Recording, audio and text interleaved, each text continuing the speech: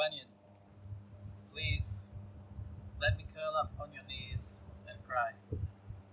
I haven't been able to crack this damn wall for a span of moons, and why? My head is like a valley half full of water, one side drenched in ecocidal slaughter, the other half empty, bone dry. It's held by something I don't remember constructing. Must have mortar in my bones and stones in my shoes so no tears flow. I take that stone out and hold it, walk and walk upriver to resolve it. One small stone in the right location could change the course of a river. That's my motivation. As I march past the valley of my unspent tears, up into the highlands seeking the source of my fears, all the dreams I held onto throughout all these years, I've got to face them, see them for what they are. Cardboard spaceships taped together to chase a star. The flood will have to stay, waiting for the waking of my inner ent who views the death of his kin with a grief and rage unpent, who watches the lungs burn, uncoupling us from the oxygen for which our cells silently yearn. We all need to cry, but under every bridge sits an acrid troll and everything seems howlingly, scarily, funny and sad.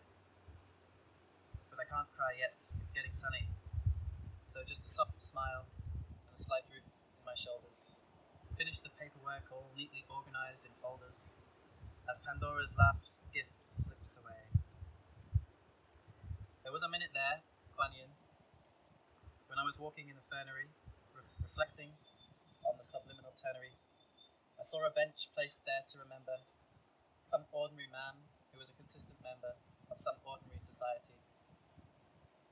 I thought about his life over now and mine, whether there would be ferns in such variety or trees to make benches from in the world to come. I felt like I almost could have cried, but it slipped away when I tried. When I turned to look, it took fright like eyes in the night. I feel a tear in my eye, Guanyin, but it's only dust. My emotions are like an old lock tight with rust. I don't trust this cut up from my feelings. The notion that men don't cry leaves no space for healing. It's a myth that must die, philosophically, inside of me.